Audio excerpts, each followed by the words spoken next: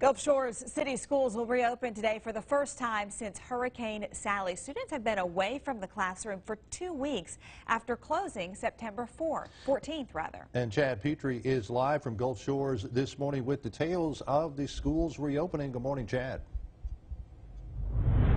Good morning, Bill. Good morning, Jessica. I'm standing outside Gulf Shores Elementary School, and it will be a little while before people start getting here. But really, this is an area that was hard hit by the storm, and maybe one of the most important things to remember is that not every student might have the ability to come to school today because they're still dealing with the fallout and disaster recovery right now. School officials saying just a few days ago that if families are still dealing with hurricane-related issues, parents can contact the school that they go to, and those absences will be marked as excused. And the storm made landfall in Gulf Shores nearly 2 weeks ago, and there is still potentially months of cleanup and repairs remaining.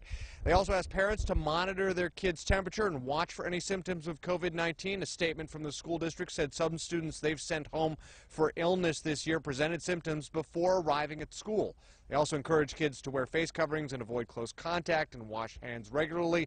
Again, this is the first school system in South Baldwin County to reopen. The larger Baldwin County Public School District will be opening as of Wednesday.